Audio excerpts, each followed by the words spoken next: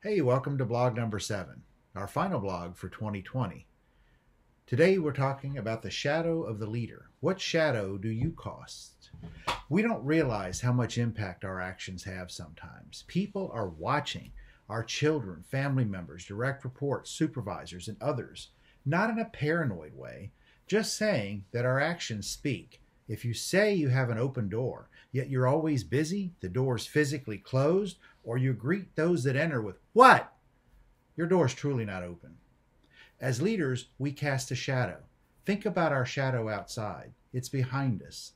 So what shadow do you cast?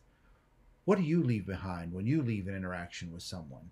In this case, with an employee, for instance. What shadow have we left behind when we leave an interaction? What do we want people to say or feel about encounters with us as leaders? If we're always rushed, literal, always checking our messages on our phones, we may leave the interaction with our employees feeling like they didn't get to talk about all of their concerns.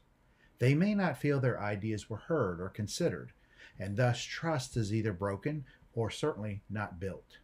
If our goal is to ensure that no one bothers us often, then we definitely take actions that will make that happen. If we want our employees, family members, and others to feel comfortable talking to us about anything, anytime, we project an openness and encouragement. We listen, we question, we paraphrase, and we listen more. We do maybe 20 to 30% of the talking.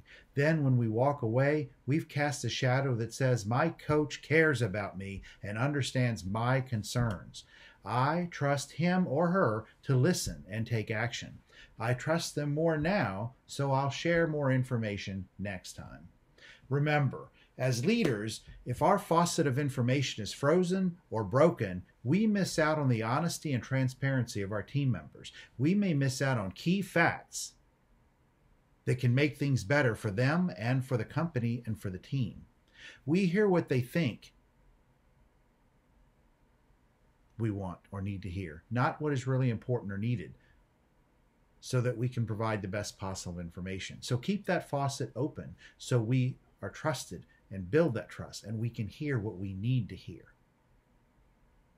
So before your next interaction, begin with the end in mind, a Covey principle.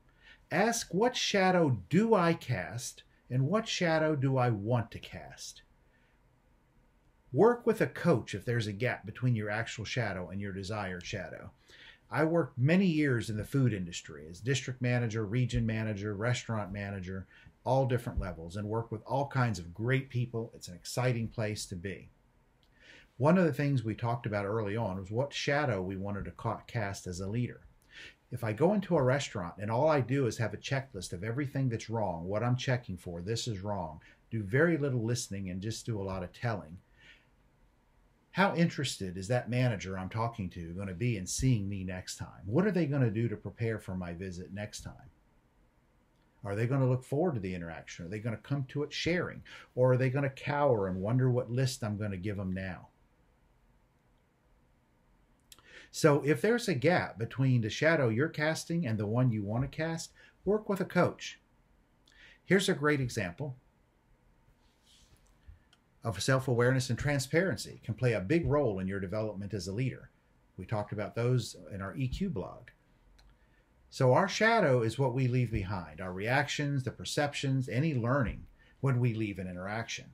Do we leave a shadow of hope and growth so they look forward to the next time we meet? Or do we nitpick and find only what's wrong so they dread seeing us again? That also sets the stage for our next meeting.